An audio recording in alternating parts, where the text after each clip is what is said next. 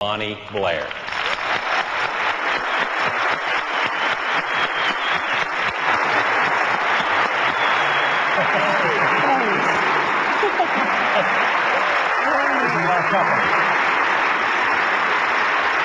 a lot of people here.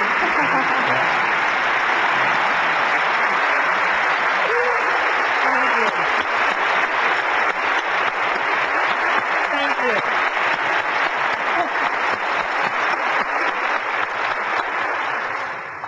I love that Charles Kuralt tape, and I know that you do as well. And the thing I love about it is just love to skate. So Bonnie, here's a group of people that just love to extend and improve life for hundreds of thousands of people around the world. And they love to win. I've gotten that feeling this morning watching backstage and what you guys have been doing. It is nice for me to be here and maybe share some of the things that I went through, and I hope you can see how maybe some of them hopefully can help you to stay on top like you already are. Light us up. Okay, thanks. Thank you very much. Gosh, I almost felt like I was on that top podium again. You guys have a lot of energy out there, and I appreciate that. It is nice for me to be here with you this morning and share some things of what I went through. I think probably one of the most asked questions of me is when I go different places is, what does it feel like to win an Olympic gold medal? And that is a loaded question. But I guess I have found the easiest way to answer that is kind of going back in time like Charles Kuralt did. Because when I go back to the first Olympic Games where I won an Olympic gold medal in Calgary, my family had all been in one area to watch the event itself. But for the award ceremonies, they wanted to be right front and center, and that's not where their seats were. So, when they kind of moved about and they were trying to get right front and center, but they were scattered throughout the stands. And I can remember just as I was about to get up onto the podium to receive my gold medal, I could remember looking out in the audience and I found my sister Angela, and she was crying. And over on the other side, I found my sister Susie, big, huge grin on her face. My sister Mary, now she's the loud and boisterous one. She was yelling, screaming, carrying on, going absolutely nuts.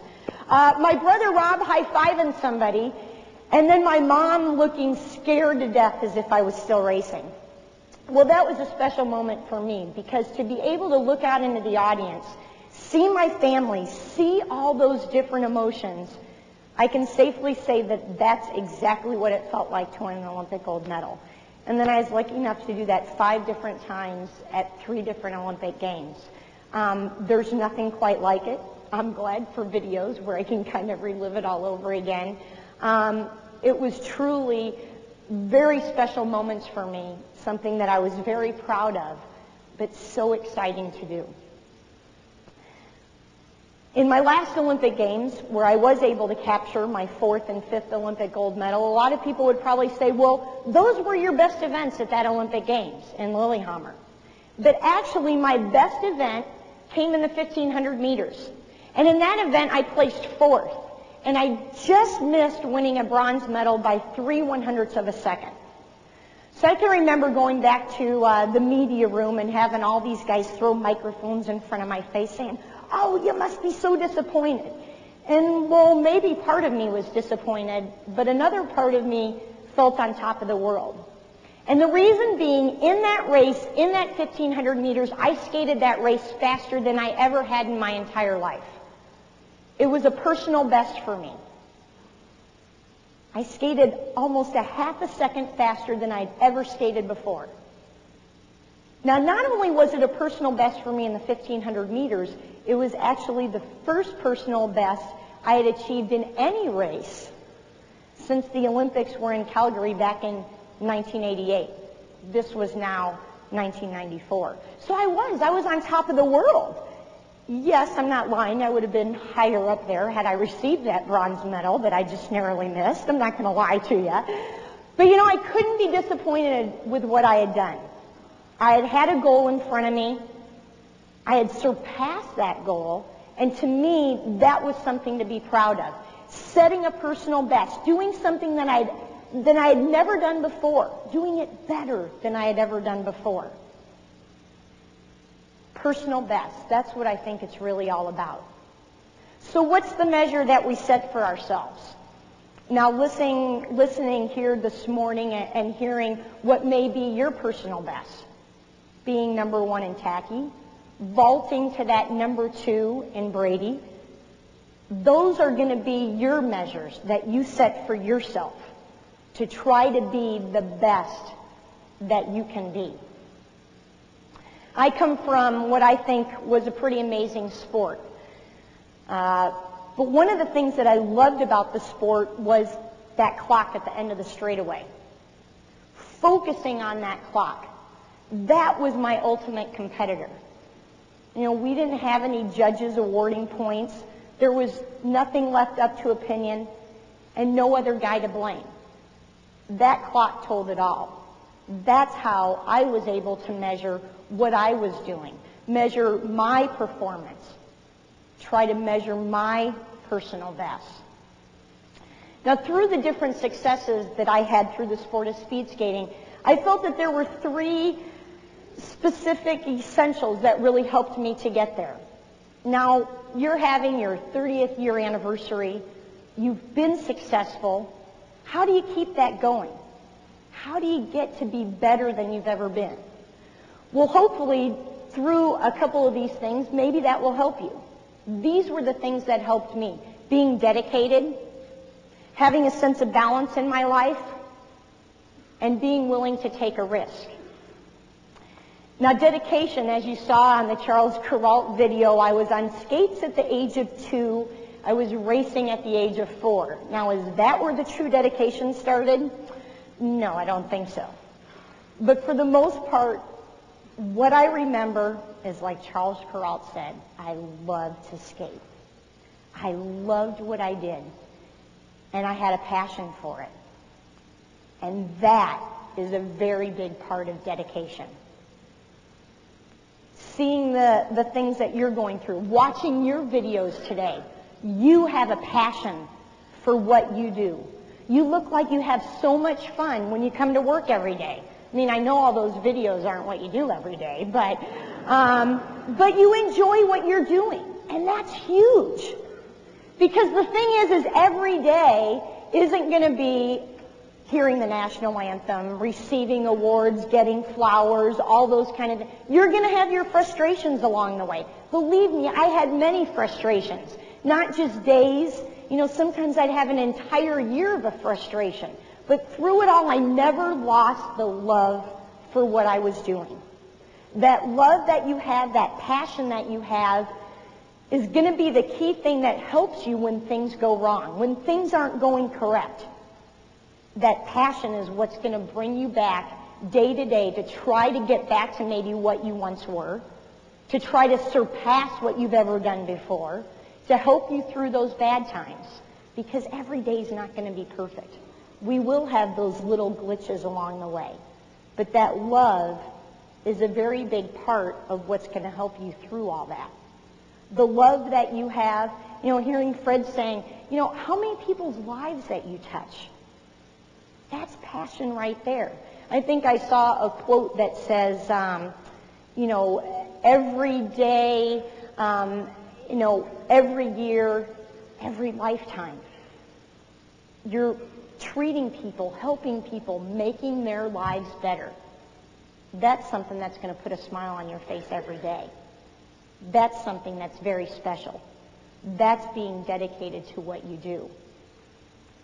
Now, when I was about 12, I can remember I went and visited my dad at his office. Now, the reason I probably did it was because his office wasn't far from where I went to school, so I think I was probably just bumming a ride home. But he introduced me to a new coworker of his. And my dad was a man of very few words. You know, I can remember times I lived in Champaign, Illinois. We'd go up to Chicago on weekends. Sometimes he'd barely say 2 words the whole way up and back in the car. He was a man of very few words. But that day when he introduced me to a new coworker of his, he said, "This is my daughter, Bonnie. She's going to be in the Olympics, and she's going to win an Olympic medal." Well, I thought, is he nuts or what? And then I think, okay, I'm a little kid. You know how parents embarrass you. Maybe that's what it is. I'm not really sure. But I remembered that statement. And after I won my first Olympic gold medal, one of my competitors from what was then the former East Germany came up to me and said, "That was not a race, that was a dream." And maybe in a certain sense it was. Because was it my dad's dream that I go on and become what I became? But whatever it was, he planted that seed in my head. And then I was able to turn around and make that reality. You have many dreams in your mind of where you want to go and what you want to become. You can never dream too big, because you can take those dreams. You can make them become a reality. Goals, I think, are also a very important part of that whole dedication process. And I've heard you talk a lot this morning about the different goals. Obviously, a lot of my goals relied on that clock at the end of the straightaway. Seconds, tenths of a second, and even hundredths of a second. So I told you about that bronze medal that I lost by 3/100ths of a second, but I also won 2 Olympic gold medals by 2/100ths of a second. That's about that far and takes about that long. See, I'll give up that bronze to make sure I keep those other 2 gold ones. I'm no dummy. The clock at the end of the straightaway. That was something that I could focus on. That was my ultimate competitor. That helped me in my goals in my racing. But I also had goals every day, whether it would be in training. For instance, one of the goals that we did, or that I had, we would train together as a team. Men, women, sprinters, distance skaters. And one of the workouts we did was a workout that we called hill loops. It was done in the Milwaukee area by our lakefront. And what it is kind of running through these trails, but up a hill on one side, a flat part on the top, down the other side, and a flat part on the bottom. Now, I would roughly have, each loop would roughly take me about 4 minutes. Obviously, the guys on our team can run those a little faster. I would normally have 10 loops to run. The men sprinters would normally have 12 loops to run. And the distance guys were going so far I don't even want to think about it. I'm a sprinter. So my goal for that workout was to make sure I finished my 10th loop before the guys started on their 12th.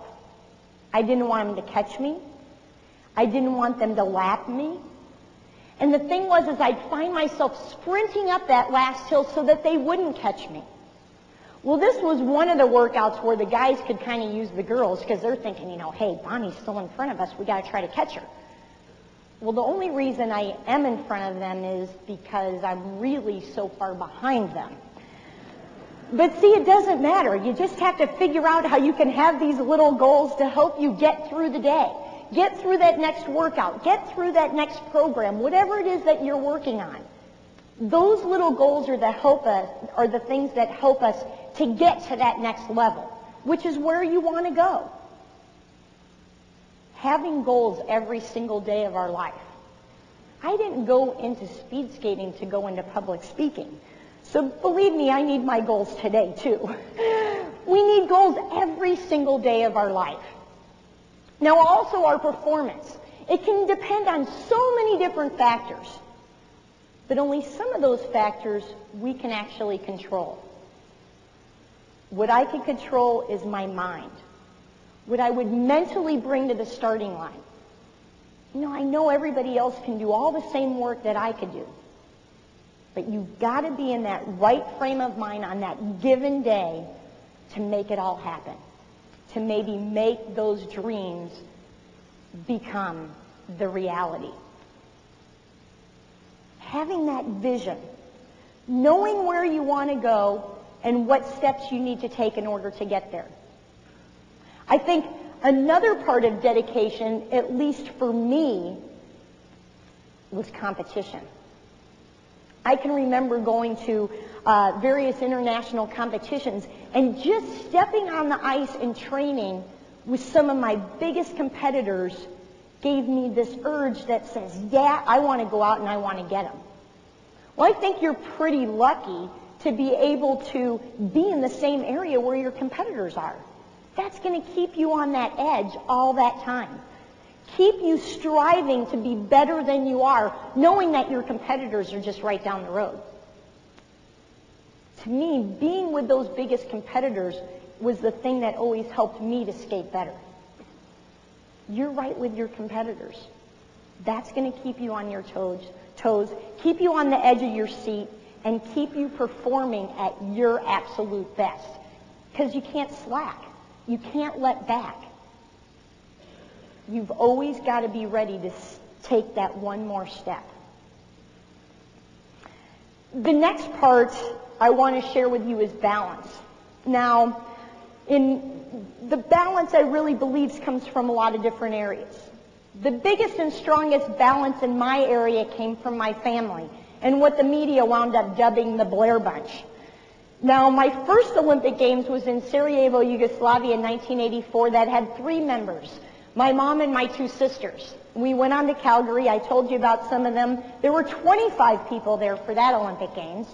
That was the closest Olympics as far as in distance goes. Then we went on to Albertville, France. Now that number grew to 45.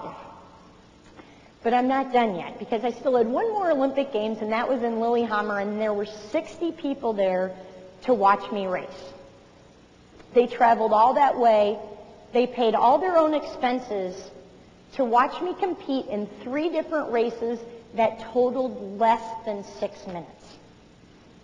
Now, I'm glad I didn't think about that as I went to the starting line. But you know, the thing was is I knew that they'd be there for me whether I won, whether I lost, whether I couldn't even compete that day, because that's how my family's always been. We're always there for each other every step of the way, supporting each other. You know, yeah, my parents might have had me on skates at the age of 2 and racing at the age of 4. It could have been my older brothers and sisters, I'm not sure which. But I never felt forced into it. It came from within. It was because I wanted to do it. Giving the support that each of us needed to do whatever we wanted to do in our lives.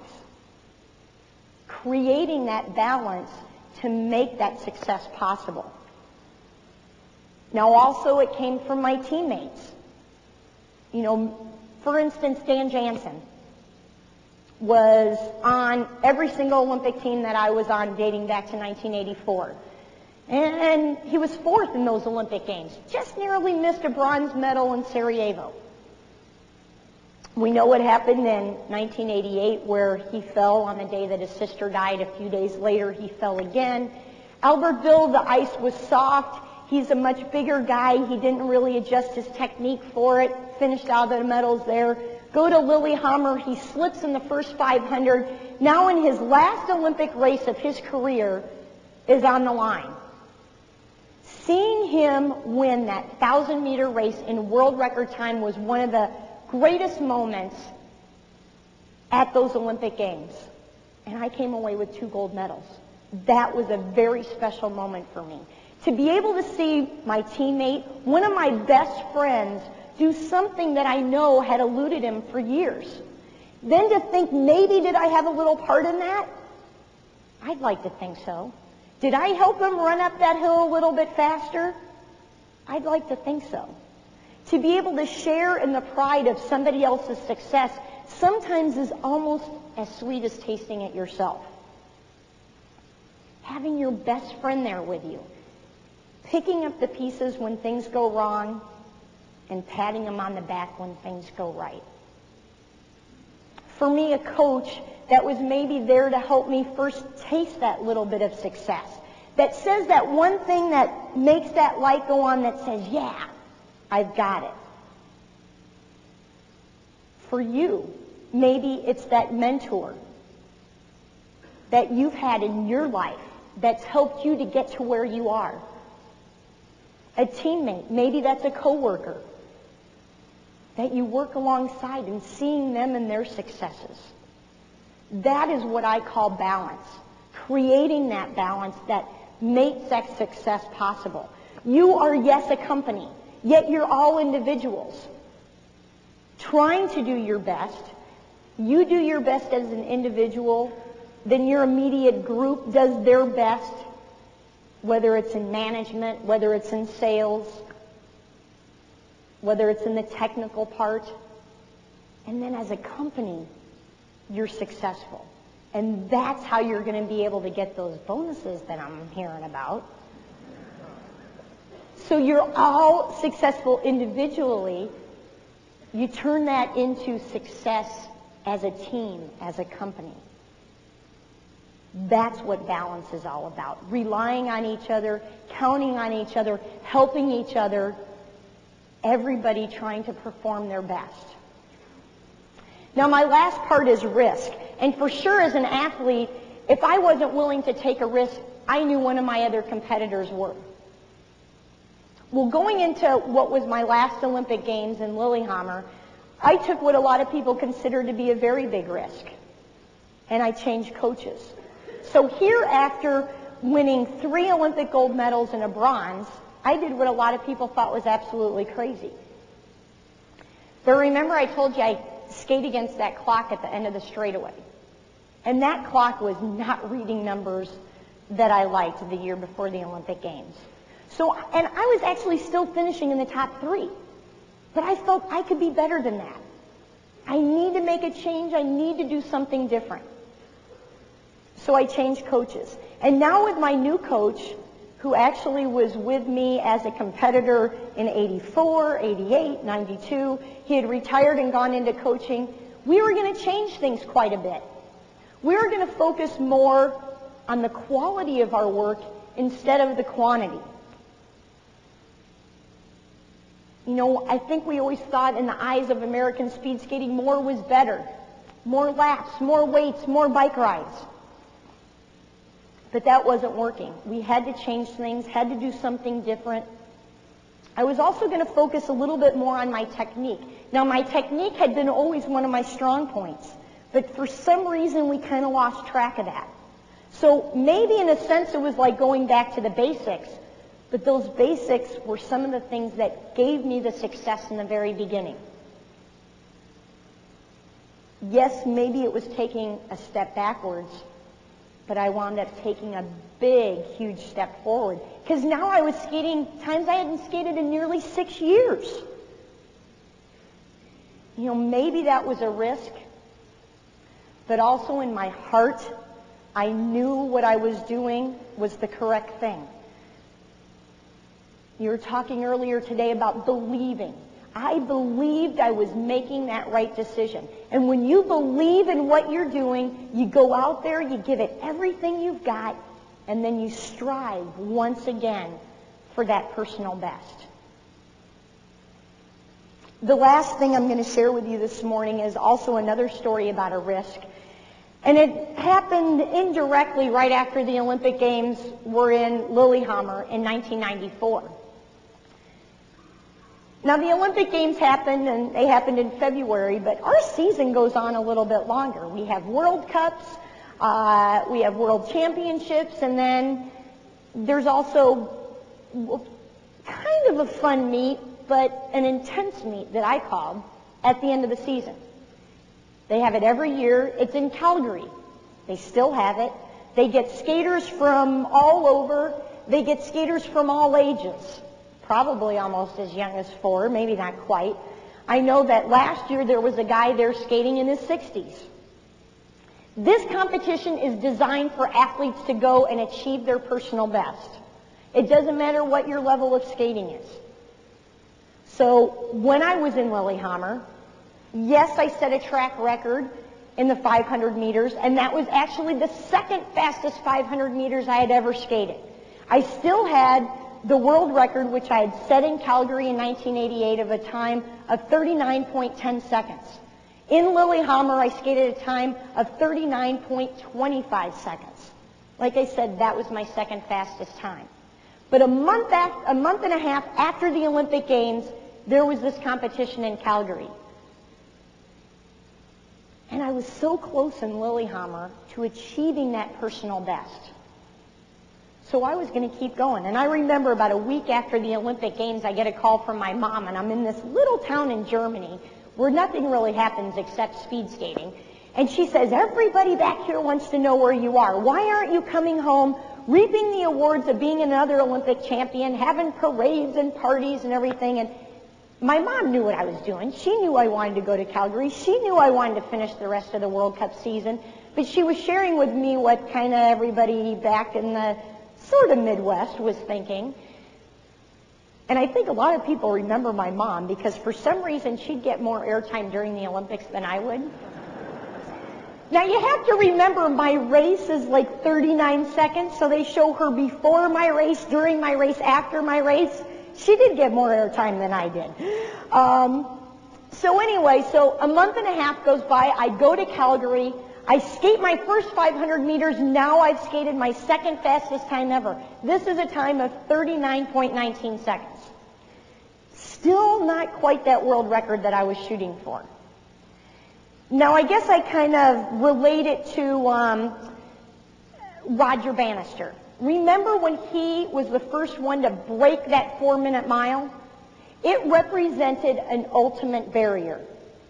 Now, my ultimate barrier wasn't just 39.10 seconds. I wanted to be the first female to skate a 38-second 500. That was my ultimate barrier. So, like I said, the first 500 goes, it was a little bit faster. I've got one more shot at the end of the season. There weren't going to be any more competition. Now, you have to remember, this isn't the Olympic Games. This is a little competition in Calgary where maybe there was like 200 people in the stands. That included the competitors and maybe their parents. It wasn't even this many people. So my last race, the gun goes off, the first 100 meters, the exact same time that I had skated in Lillehammer, so I knew I was on a good race. Down the back stretch, around the last turn, down that final home stretch, cross the finish line, look at the clock, 38.99 seconds.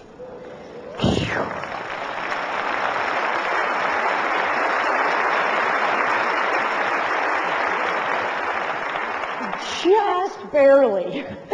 But you know, seeing those numbers on that clock could not have compared to any welcome home party, any welcome home parade. That was something that I had been striving for over 6 years. That was my ultimate barrier. And to see those numbers is something I'll never forget. Like I said, it was a month and a half after the Olympics. I now go home to what is my hometown in Milwaukee, Wisconsin. They had a big welcome home party for me. The week after that, I went down to Champaign, Illinois, which was where I grew up, and at the time where my mom still lived. Big, huge welcome home party for me.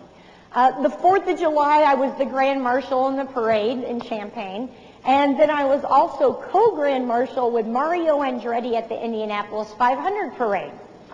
See, I had all that. They waited for me. But the thing was, I was able to go out and do what I loved first and foremost. And that was to skate, and that was to achieve a personal best. Sharing some of these things that I did here with you this morning are things that I hope will help you, vault you to that next level. Take you further than you've ever thought of going before. Taking those dreams that you have, making them become a reality. You know, yes, maybe you've achieved a personal best, and maybe you'll achieve another personal best here in 2003.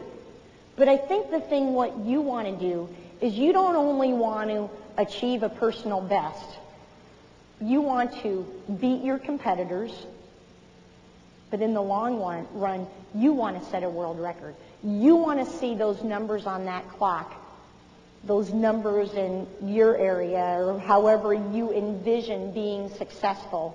You want to see those numbers say the things that you want it to say. You want to see that world record. That's how you're going to be able to be successful. First beating yourself, then beating everybody else. In the long run, setting a world record. But you do that by achieving those personal bests along the way. Maybe every day, maybe every couple of months.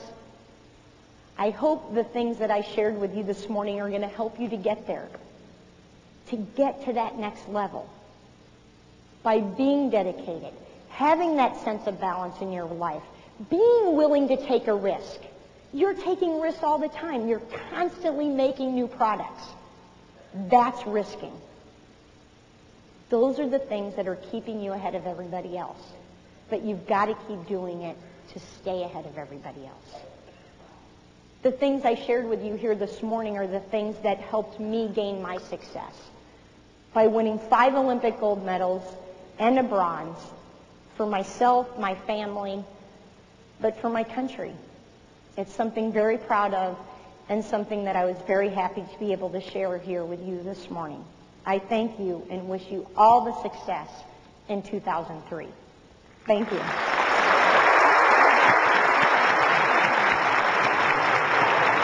Thank you.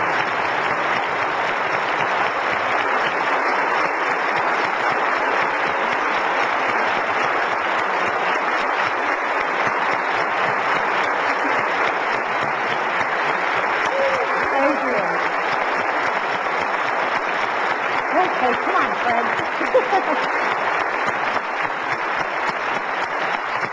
Thank you. Thank you so much. Bonnie, I'd like to pick up on part of that story and say the following. Okay. This is a group of people who extend and improve life, delivers revolutionary cardiac performance solutions, and one day this group of people is going to look up at that clock and it's going to say, number 1. Exactly. Thank you. Exactly. Thank you very much.